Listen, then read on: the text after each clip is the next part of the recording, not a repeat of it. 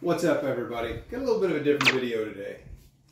Corn on the cob. Alright, everybody's been talking about this, and we finally tried it the other day. Corn ribs. Okay? I'm not a huge corn on the cob guy. It's okay. You know, usually I like to put it in the aluminum foil, on the grill, garlic, salt, butter. I think that's the best way. A lot of people really like corn on the cob. They really want to do these. So we're going to do the corn ribs. We did them the other night. They were a big hit around here. Figured we'd make a video, show you guys how to do it. Pro tip of the day, right off the bat for this, guys, get a sharp knife. Make sure your knife is sharp for this, because there's one cut on here that's a little bit iffy. First thing you do, get your corn shucked, get all your silk off of there. Come down here on the bottom and get a nice square edge there on that first cut, because that's going to come into play real quick. Stand this joker up. It kind of leans. I like to lean it at me a little bit. Get that top inch off of there too. I did find that when you cook that, that thing gets a little crispy if you don't cut that. So square off your bottom and your top. Come in the top. And then this is tricky. You want to try to go straight down. And essentially what you're wanting to do is quarter an ear corn. So get that nice, easy, get your hand on top of the knife. Don't cut your fingers. Please be careful doing this. It is no joke. Lay it down flat, start on the thin edge, and just rock her back. There it is. And why they call these corn ribs is because when they cook, they kind of curl and take the shape of like a rib bone. But what I really like about them is you can get so much more seasoning all over this bad boy. I mean, an ear of corn, you can only get so much seasoning in between the kernels. But this, you can get it on this edge, everywhere. Then these things cook up super good.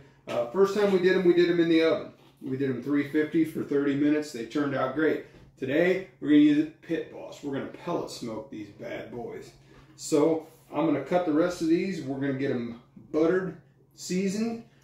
Today, we're going to be using the good old Riz Rub on it.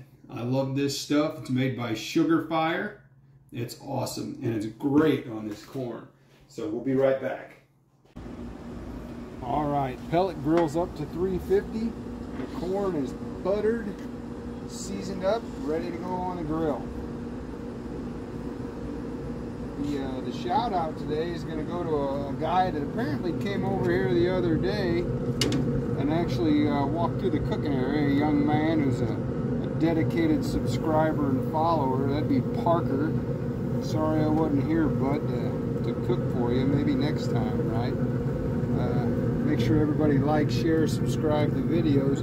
We're going to get these on. We got a storm coming in, so these are going to go, we're going to check them at 20 minutes. Last time it took 30, so we'll go with that, and we'll show them to you in 20 minutes. Okay, we're 20 minutes in. I just rotated and pivoted them. Getting some good color. You can see how they're starting to curl up a little bit. Those were the ones that were on the right side. These were the ones on the left. Rotate them, turn them, 20 minutes in. We'll check them again in 20 minutes.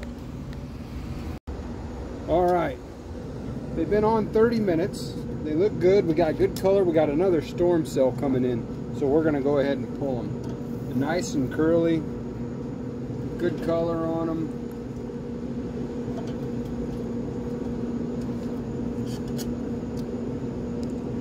Riz Rub corn ribs. Say that 5 times fast. We actually got 2 different flavors here. We did a barbecue bacon honey rub on half of them, and then we got the Riz Rub on the other half. They smell fantastic. I know they're good. We'll take them in now. We'll put a little bit of butter on them, and I'm sure somebody's going to put a little bit of sugar on theirs too, maybe a little bit of salt and Parmesan cheese or something, but finish them off the way you like them. There you go, Riz Rub corn ribs. All right, don't forget to like, share, subscribe. Everybody have a great day.